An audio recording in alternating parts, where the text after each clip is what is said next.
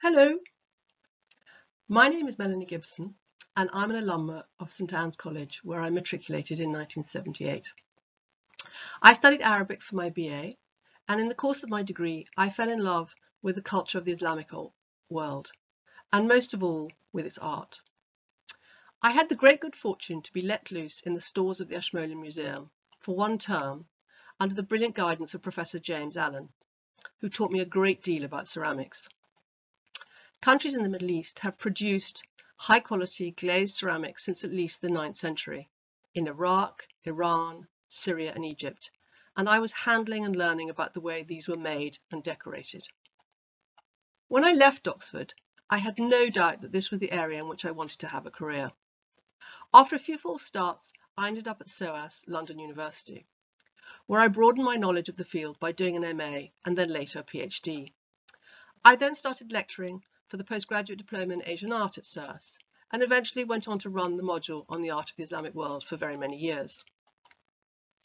I was lecturing on all aspects of ceramics and glass, and that is how I ended up becoming a trustee of Leighton House in London, which has a superb collection of Syrian and Turkish tiles attached to the walls of the Arab Hall.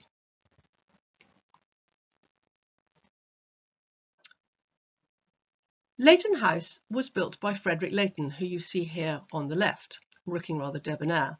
He was a painter, a sculptor and a collector who became president of the Royal Academy in 1878. Like several of his contemporaries, he wanted to build himself a studio house, and in 1864 he did. He built the house that you see here on the right with his friend and longtime collaborator George Aitchison.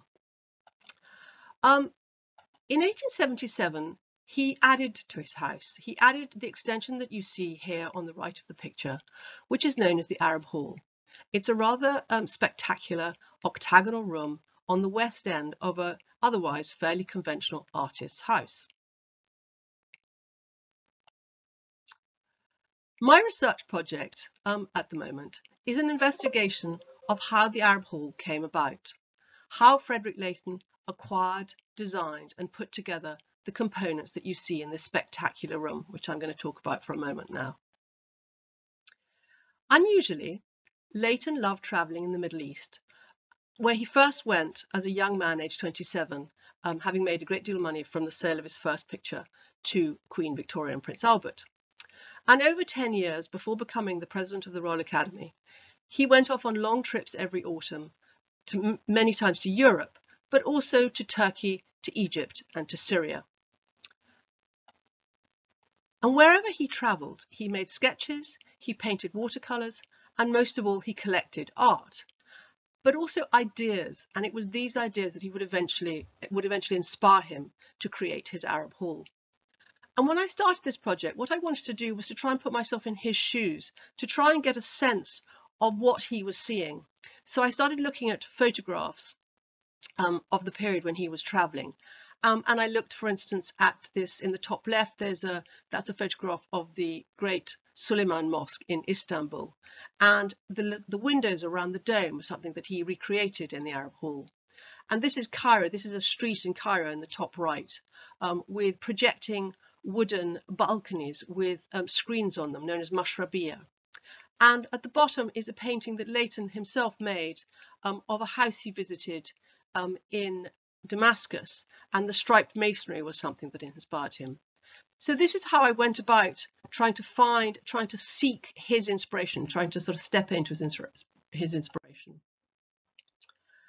So here we are back in the Arab Hall, and I think just my few words just now will have shown you that the inspiration for the Arab Hall came from the reception rooms that Leighton saw in Cairo and Damascus. You can see the fountain in the centre, there's a high dome above it, the divans in the windows with the wooden trellises, and the tiles that come from Syria and Turkey, all in exquisite shades of blues, greens, purples, and which are all different, but which were exquisitely rearranged to make them look as if they were always supposed to fit together.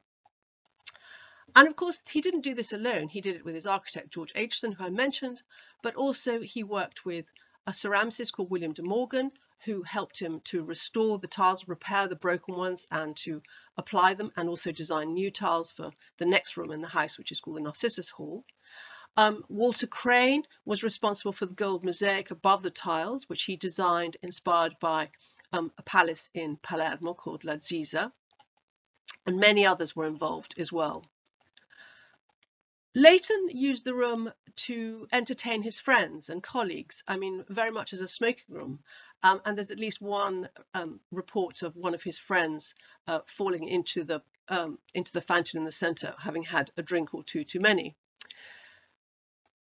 Leighton described the house as a little addition for the sake of something beautiful to look at once in a while.